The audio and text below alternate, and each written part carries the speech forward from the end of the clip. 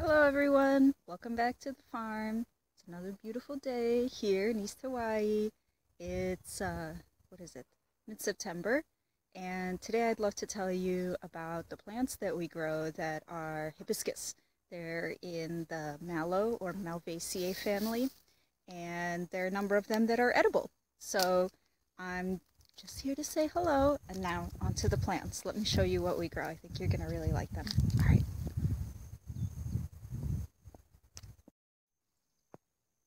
Wow, look at this beauty. Do you know what this one is? Some of you Hawaii folks probably know. This is the plant called hau, H-A-U. You might also see it called sea hibiscus. It is hibiscus tiliaceus. And it has this beautiful yellow flower. They last just about one day, and then they'll kind of turn gradually pinky orange by the end of the day. The leaves are shaped like flowers. Or sorry, the leaves are shaped like hearts. Hearts. This one is really just a bush. It's a couple years old, but they do become as big as trees. They were brought by the ancient Hawaiians. It's a canoe plant. Hawaiians use them for many purposes. They use the wood for building, cordage, and many of the plant parts are used for medicinal purposes. So pretty. That's the first hibiscus we have to show you. Walk with me while I show you. Here's how it is today. Beautiful sunny day. If anything, we could use a little more rain. Everybody's thirsty. All right. This is the second type of hibiscus that we grow. This is called bele, B-E-L-E. Otherwise, you might have heard of it also as Tongan spinach. It's abelmoschus manihot is the Latin name. Apparently it used to be in hibiscus and they moved it out, but it's still in Malvaceae, which is the mallow family.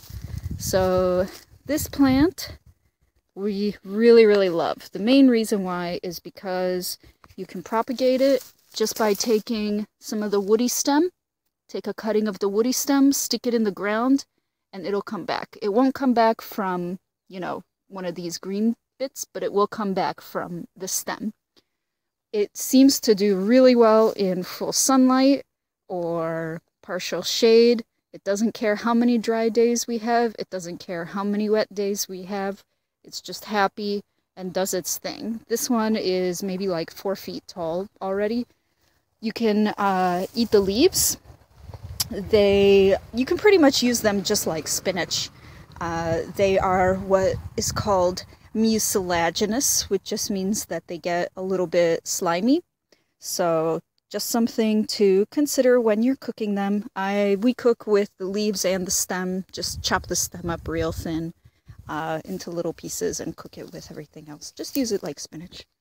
Who's this? Oh, it's a tiny lizard. Anyway, bele I love, and if you grow it and live in the Pacific, I think you would really love this plant because it's very, very hardy. It doesn't get overtaken by weeds. Look at this weedy area here. It just manages to do its own thing and sort of hold its own regardless of the conditions. And the soil that this is in is like really not great soil, but they don't care. They're totally happy. We harvest the leaves as they sort of start to get yellow, but you can do it however you want. What else did I want to say about this plant? It does produce flowers. They look like hibiscus flowers. They're pale yellow, very, very pretty. They don't produce flowers very often, but we have seen them. We don't have any that are flowering right now, otherwise I would show them to you. Oh, the other thing is that I was looking on the Big Island Invasive Species Council, and they recommend this as a pono plant. This plant has apparently been in Hawaii since the 1800s, and it's never been found to be sort of outside of where it was planted. It really sticks to its area, so you don't have to worry about getting invasive and out of control. Bele, love this plant. Let's move on.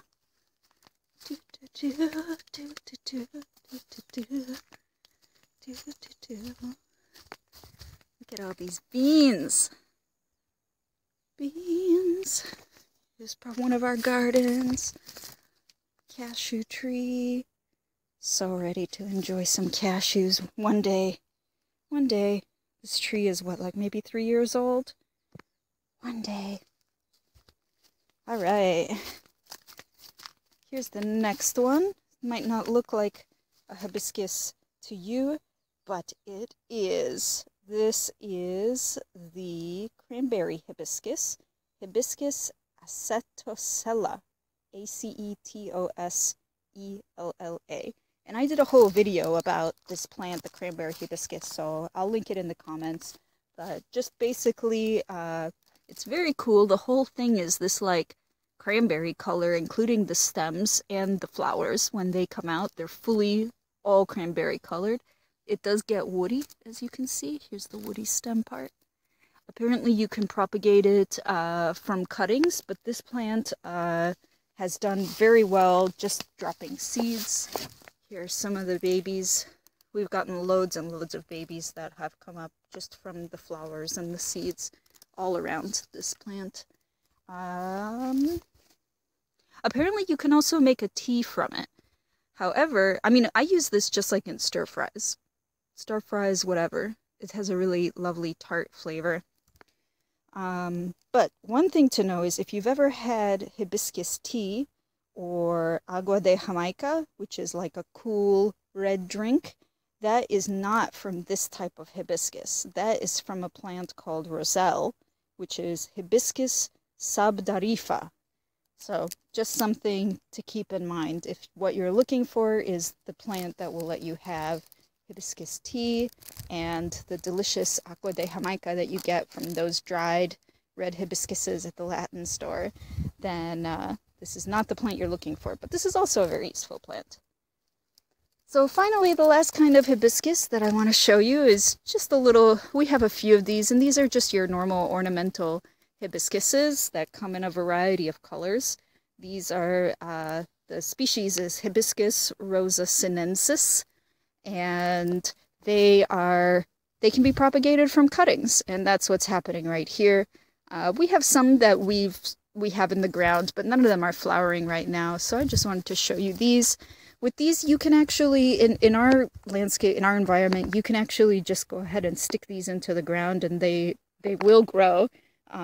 We've had some mixed success doing it that way, so I'm just trying it with water in these, but really it's not required. Let me show you a little bit of like some of the little root bits that are coming in.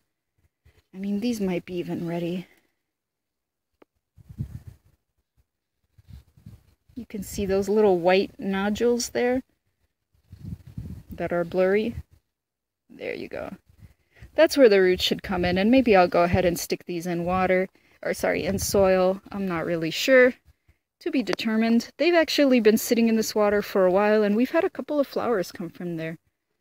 You know, it's nice because you can, you know, you're visiting someone, they have a big hibiscus tree, and you say to them, oh, could I just have like one tiny little cutting, one tiny little branch, and then you can get your own and develop your own collection of different colors.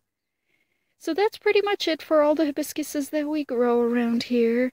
Here you can look at our beautiful beans.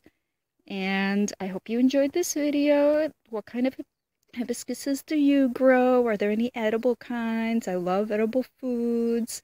So let me know in the comments what you think, how you grow your hibiscuses. Oh yeah, lilikoi. Look at that. Just waiting for these lilikoi to come in. Waiting to eat a delicious bean. Alright, that's it for me now. Alright, take care. Bye-bye.